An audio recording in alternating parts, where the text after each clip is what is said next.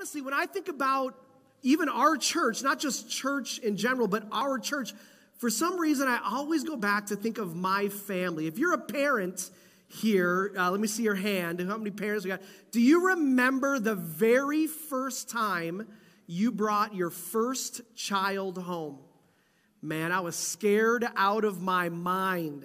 He's in the room. I'm not going to point him out. But my little guy, so here's what I loved about being in the hospitals, that there was doctors everywhere to take care of everything, right? They came in and told Lindsay and I, brand new baby, I babysat kids before, but it's a little different, than babysitting nieces or nephews and having your own kid. They told us how to swaddle that baby, right? Without strangling it, put that thing around it. They told us when to feed the baby, and they came around and interrupted our sleep about every 2 hours, right, to do what? They took all the vitals, right? They're checking temperature, they're checking heart rate, they're doing all blood pressure, all of that stuff. And then after a couple days, they just throw you out. I've got no monitoring machines at my house. I got no, you know what I mean? What am I supposed to do? Who do I call if something goes crazy? And I'll be honest, I don't know if any parents ever done this, but I have, especially with our first, the other ones, whatever. But our first one, that first one, I would wake up in the middle of the night concerned if it was still breathing. You know what I'm saying? I'd sneak in there stare at it for 5 minutes, trying to turn the light on, put my finger on his nose, And now, I don't know what they're doing when they're sleeping. I got little ones, but it's intense, and you just gotta figure it out. They trust you. They just ship you home. They make sure they're buckled in right, and then you're gone. Little piece of paper, birth certificate, we'll see you later. Come back in a few weeks to make sure everything's still good. And when I think about that, I go back to thinking about the church, about us. But then it also throws me back to the very first church that came about after Jesus left. There was this moment, Jesus and his disciples, you can read about it in the Gospels, Matthew, Mark, Luke, and John, the first 4 books of the New Testament, where Jesus is leaving. He's out of here, and he gives them a few instructions. And it wasn't like they had hung out with Jesus for 40 years, or even 30 or 20 years, or even 10 years. They'd hung out with him for 3.5 years. That was it. And they watched him, and they followed him, and many people came to believe on him as God's son. And then he's getting ready to leave, and he says, hey, go into all the world and preach the gospel and make disciples, and I'll see you later. And they're left there. They're left there watching Jesus go up into heaven. The Bible documents, and an angel was there and said, hey, man, you guys got to get going.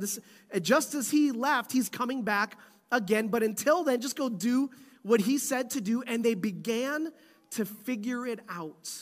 They began to wrestle through, what does it look like to be a faith community, a group of people devoted to Jesus and to his teachings, and they made mistakes. And we, in our Sunday school class this morning, I'm teaching through the book of Acts, we began talking about that this week, that they didn't have it all figured out. There wasn't a blueprint. There wasn't a Bible that Jesus handed them, some manuscript that they could go through, and the Bible was being written without them even realizing it. Their lives are being documented. And what Jesus did and said and passed on to them, then what they began to do and say and pass on to the next generation of disciples, and the gospel began to spread while they were figuring it out. Now, while they were figuring it out and making mistakes and being called out, we read this morning that they were so consumed with preaching the gospel that they had left a group of widows to fend for themselves. And they got corrected. And they had to rethink the way they were doing ministry. We've got to be able to preach the gospel. Jesus said to take care of the least of these. We've got to figure this out. And so they did it right sometimes. They did it wrong sometimes. But while they were figuring it out, somewhere between 57 and 60 AD, a word arose among the non-Jesus followers that began to be a way for other people, these non-believers, to describe this group of people because everyone was watching. There was a conversation going on about this, what started out as a small group of people that multiplied into thousands and thousands of people. What do we do with these people? Is what they're saying believable? Is it true? Is this Jesus who they're following really the real deal? Is he who he said he was, God's son? And did he really do what he said he was going to do, which was be crucified on a cross and then 3 days later be raised from the dead? Is this all legit? Is this for real? And so to describe this group of people, I don't know what words they used all the time, those crazy people, those Jesus followers, but this word arose among non-believers to describe them the best they could, and it was the word Christian. It was the word Christian. As a matter of fact, we're going to read out of the book of Acts chapter 11. It says this, Acts 11:26. It was at Antioch that the believers were first called Christian. Now, Antioch was this kind of hub of commerce in the Roman Empire. And modern day, it'd be southeast Turkey is where Antioch kind of exists today, where it would have been. And this group of people were so apparently devoted to Christ and Christ's teachings, there was no other word that they could use except for, look at these Christians, these Christ-like people. Now, they were never intending on giving themselves the name Christian. That wasn't the plan. They weren't trying to set up a new religion. But we know today that if you look at world religions, Christianity is one of 4,200 world religions. That's the estimate. About 4,200, there's 5 major religions, but about 4,200 world religions. And if you look them all up, Christianity in alphabetical order is just kind of plopped there in the seas. Their intention, these first century believers, were never intending on starting a religion of any kind or to hope to be listed in Wikipedia one day as one of 4,200 religions that you can follow. That wasn't the whole intention. They were just trying to figure out, what does it mean to follow Jesus and his teachings the way that he intended for us? Now, the great news is Jesus said, I'm never going to leave you or forsake you, which seems contradictory since he left. Then he said, but I'm going to send my Spirit so that though you can't see me and you may not be able to reach out and touch me, my Spirit's going to be within you, guiding you. And they did their best to follow the leading of God's Spirit. Sometimes they did it right on, and sometimes they messed up. I don't know if you ever have, but I have. All these years later, God's Spirit's still guiding those of us that are Christ followers. And sometimes we get it right, and sometimes we get it wrong. We're in good company because the very first few disciples went through the same thing. And while they were doing that, they were trying to describe what it meant to be not a Christian, because that word hadn't quite existed yet. But Paul, this very first century devoted Jesus follower, who once was a persecutor of these Christians before that word was a word, imprisoning them, seeing to their death and demise, he wrote, though he had never visited Rome, he wrote this letter, one of many letters he wrote to these Jesus followers in Rome. And these Jesus followers were brand new in the faith.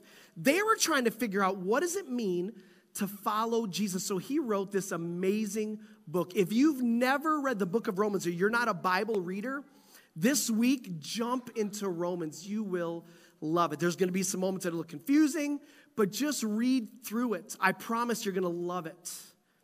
And in that book, Paul tries to explain this whole, what does it mean to follow Jesus? This next verse in the book of Romans says this. In a second. Yeah. For we don't live for ourselves or die for ourselves. If we live, it's to honor the Lord. So let's just pause right there. If we're going to live this life, there's one reason we're going to live. It's going to be to honor the Lord. Now, if we die, it's to honor the Lord. So whether we live or whether we die, our lives, we belong to the Lord. So before the word Christian existed, this is what it meant. That if we're alive, man, that's amazing. Our lives belong to the Lord. That's what it means to follow Jesus. And if we're not here, if we die, our lives belong to him anyways. And so if you could sum up, what does it mean to be Christian? Why were these people even called that word? It's because there was a group of people that were devoted. Their lives belonged to Christ. And whether they lived or died, they were all his.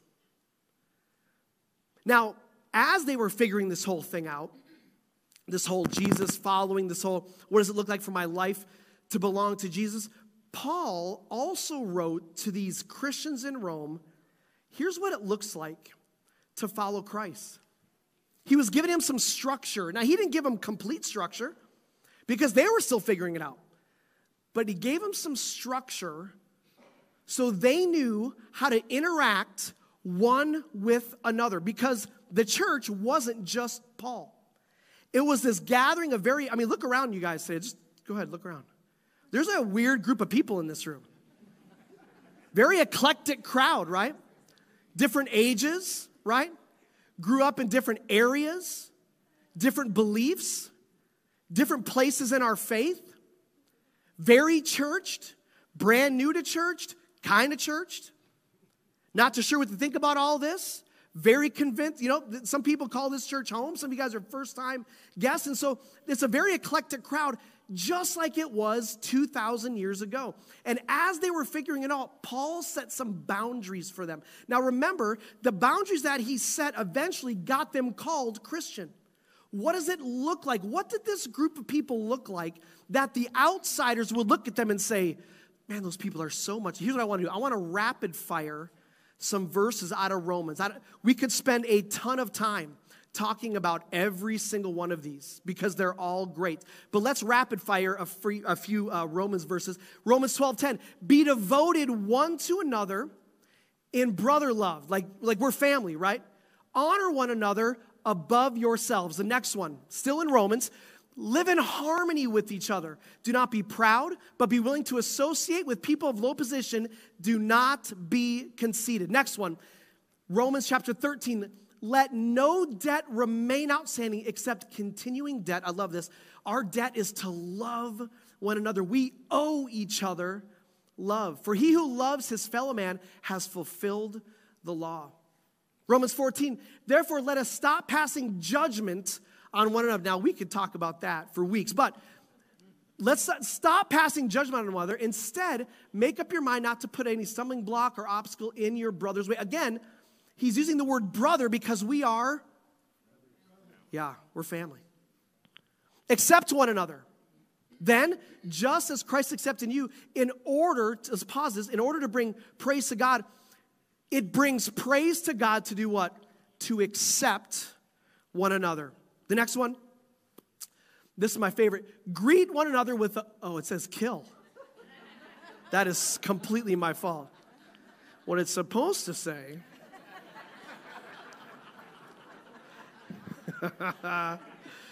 Oh, man.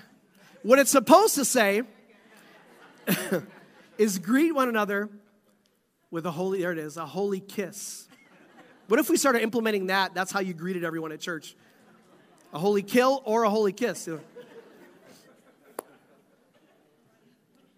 What's interesting, I should have done that all on purpose, actually. That would have been such anyways. So there's this run of scriptures within Romans as Paul is here's what he's really trying to do. Remember, they did not have a Bible to have structure.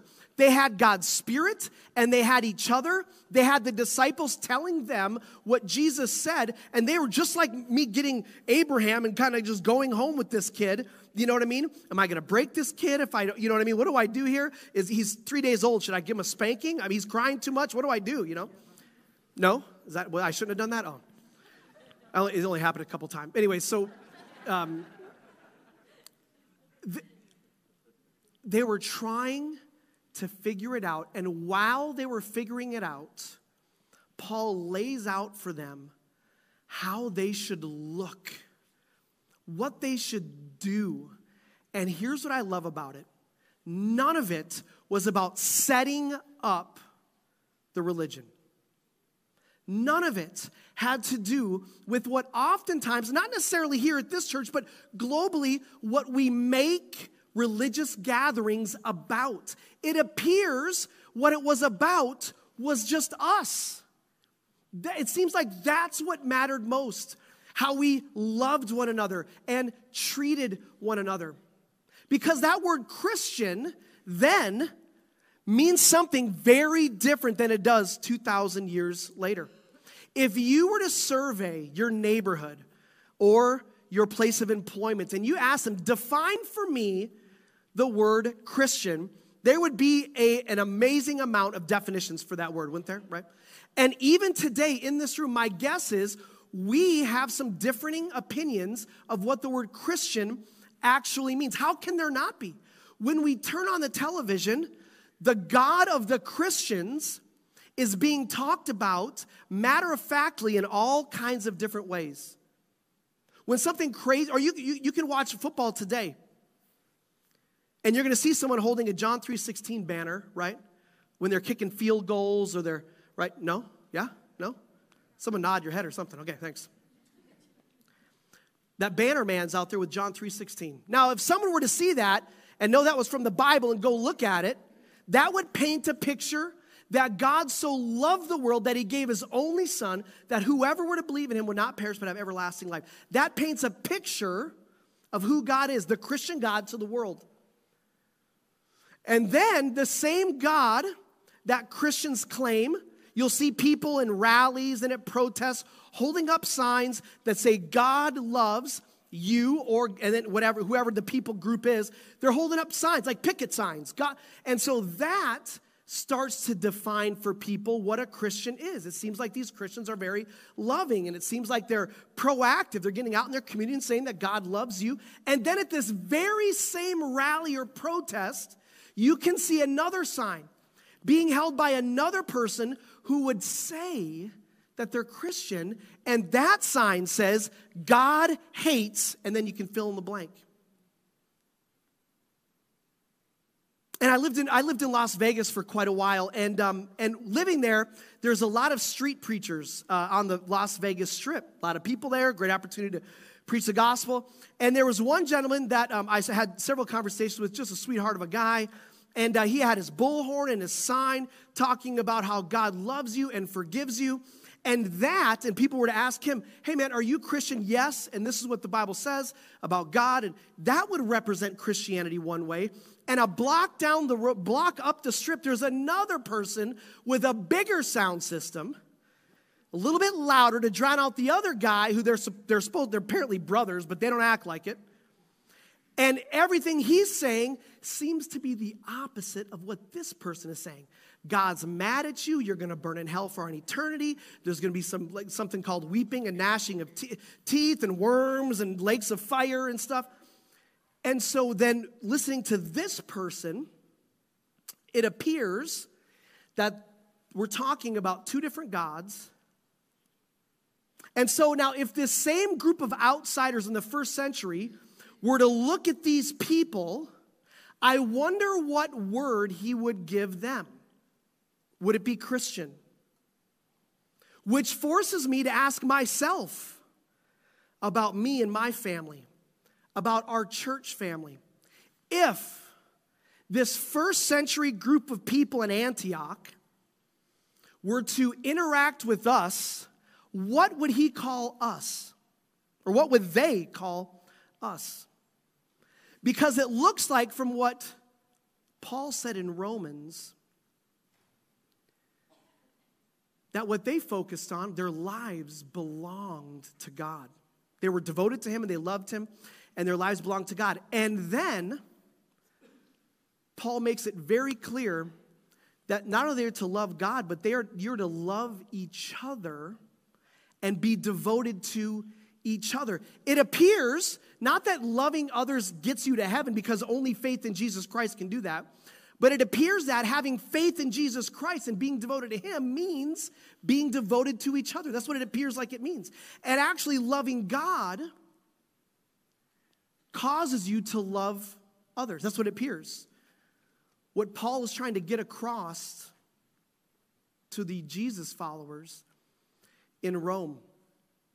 And that when we love God and we're loving people, when others look, they will say, look how much they are like Christ.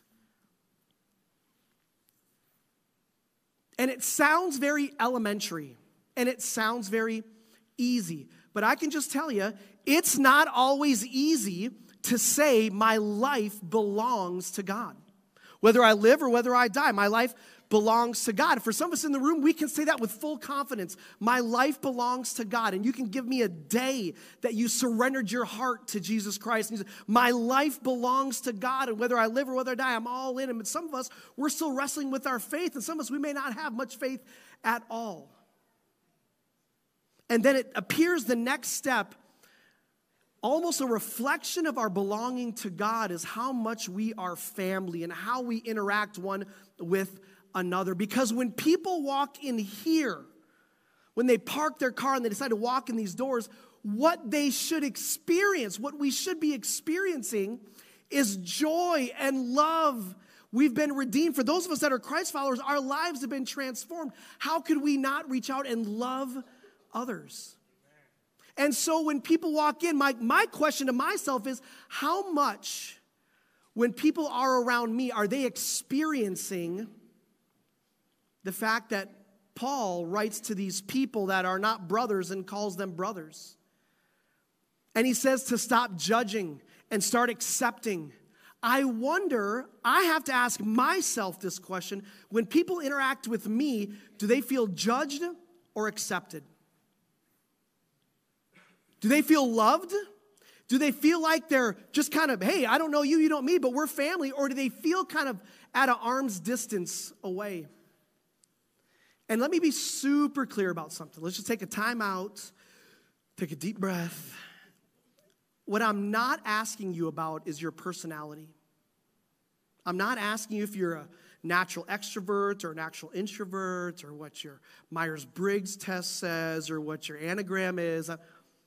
If that doesn't make sense to you, just Google it later. It's personality tests. I'm not asking you what comes natural to you, because I'm a very, you can tell I'm an extremely shy, quiet individual. No, but some of us just are. Some of us are just shy and introverted, and some of us are very loud and boisterous, and so I'm not talking about getting a mic in your hand, or I'm not talking about preaching. I'm not talking about being like Paul and writing letters that end up in a Bible. That's what I'm talking about. I'm just talking about, what do people experience when they're around you, with a very loud voice or your little soft voice? With you being extremely introverted or extremely extroverted, and the excuse starts to come. Listen, I've been a pastor for 18 years, which is not as long as a lot of people, but in my short 18 years of pastoring, I have come to realize that and I'll just use myself, I am great excuse makers when it comes to things we just don't want to do. And it starts young, right?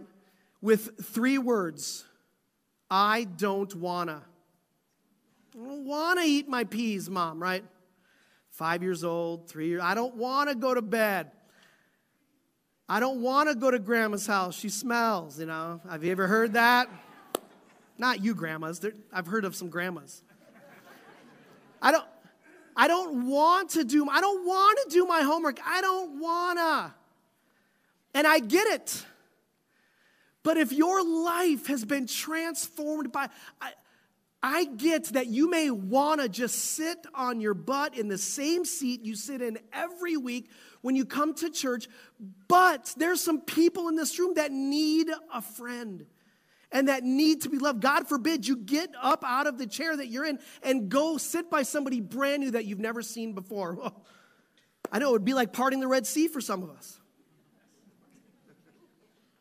Or when someone walks through those doors to put your coffee down and get up and go serve them. Why? Not because you're on a volunteer team, but because your life has been transformed. And you are compelled to go. Here's how Paul says it in 2 Corinthians, in a letter he wrote to the group of Corinthians. He says it like this: Christ's love urges us on. We believe that Christ died for all. We believe that we've also died to our old life. We actually believe that Jesus died for who? Read it, come on. Jesus died for all. Can you guys not read that? A-L-L? Okay, hold up. It's right. Oh, you went to Denfeld? Yeah. Yeah. I didn't say it. I just repeated the joke. Relax. It's right there, and it's right there. We believe that Christ died for all. Yeah, all. For you and for people just like you and for people not like you at all. For people that believe the same way you do and people that don't believe the same way you do. The people that have a great personality and people have an annoying personality. For people who voted the same way you did and people who didn't vote the same way you did. He died for all. And so how do we treat all? We treat all like family. We get up and we are aggressively loving other people. We take action when it comes to our faith. Because James is very clear. What good is your faith if you sit on your butt? That's my revised version of the whole thing. Faith without works is just kind of dead. It's just there. It's just limp. We take action with our love. Put your coffee down. Get out of your seat. Love somebody brand new. Instead of watching them walk in.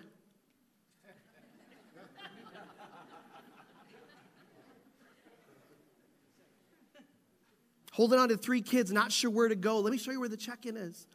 Restroom's right up here. Would you sit with me? I'd love to sit with you today. That's what love does. And those traits were being watched by all these people in Antioch. They're watching, they're observing.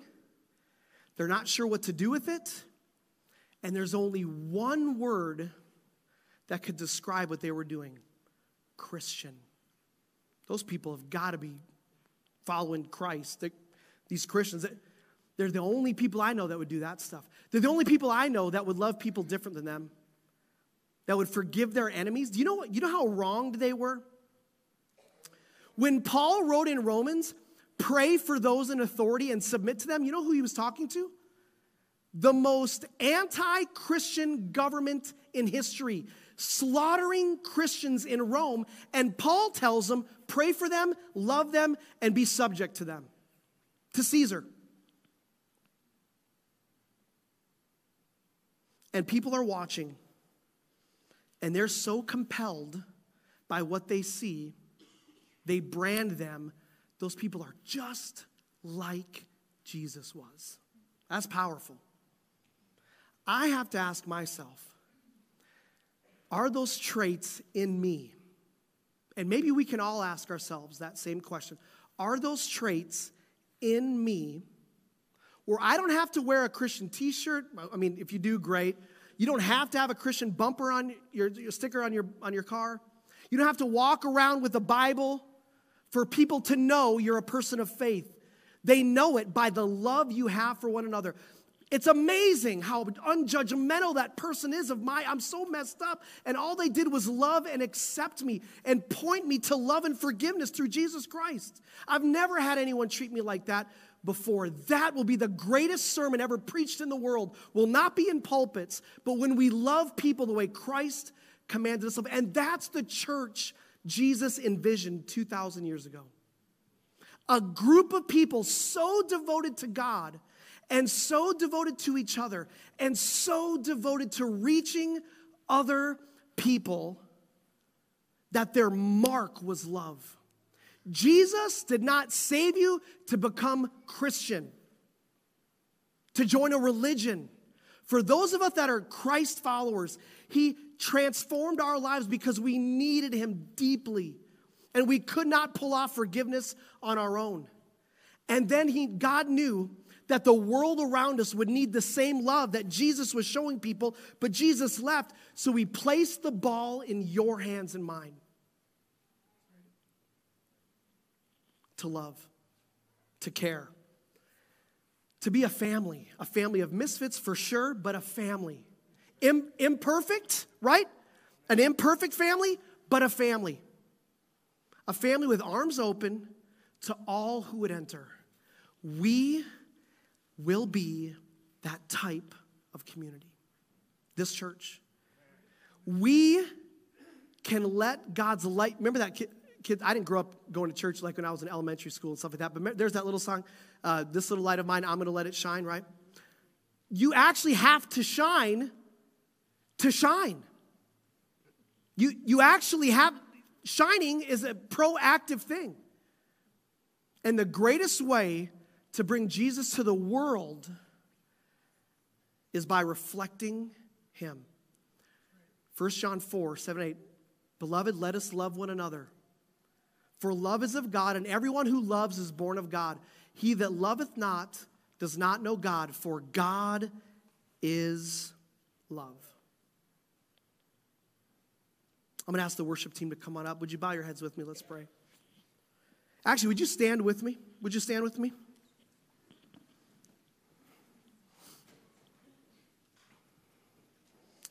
And before our team leads us in one last part of a song, here's my prayer for me. Can I just tell you what I'm going to be praying for me? And I promise I'm going to pray this for you as well. That it would be said of me, and it would be said of us, that the light of God's love shines bright in this place. That everyone who walks through those doors is met with a bull rush of people waiting to serve them and to love them, to invite them to sit, to invite them over for dinner, so that we are no longer outsiders to each other, but insiders. That we move from acquaintances to family. That's my prayer for myself, my prayer for you. Would you bow your heads with me? Let's pray. Father, I'm grateful for your goodness, for your love.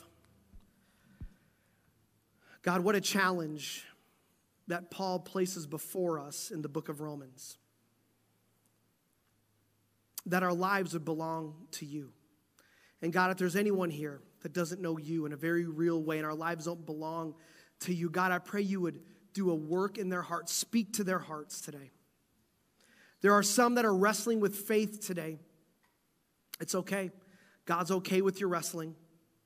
God, I pray you do a work in their hearts today. Do something special. Do something unique. And God, I pray for myself, for Lindsay, for my kids. I pray that we would love in such a way that it could only be said of us that we're like you. I pray that for my family, and I pray that for my church family. May we be so filled with love and grace and mercy. May we be such a tight-knit family and inviting others to be in our family that it transforms every person that walks through these doors, that it transforms the city.